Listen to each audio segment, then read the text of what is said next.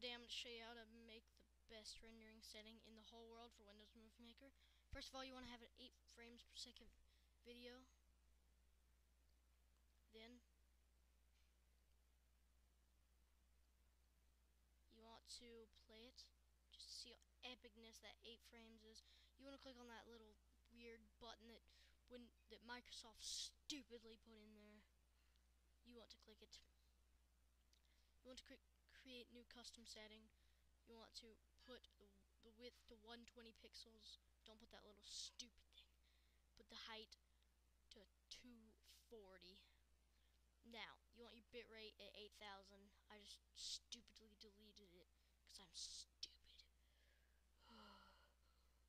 And then put the frame rate to 8 frames per second. Not 10, 8. That's even more amazing. Click save. Enter a custom name for the setting. I put sorry, I messed up here. I put epic render. Now, after you've done that, you want to click save. I stupidly didn't saved it on my desktop, but I couldn't. So, I had to save in the app data, whatever the heck it says. Oh my gosh, that feels so good. That just, oh my gosh, Microsoft, you were just awesome. Oh my gosh, I'm such an idiot.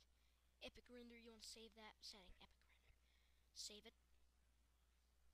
Once you've done that, you want to click close. You want to click that little stupid button Microsoft made again.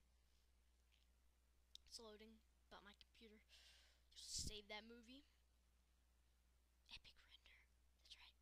Epic render. Oh, this is takes too long. Oh my gosh, why does it take so long? This is so stupid. Microsoft, I hate you.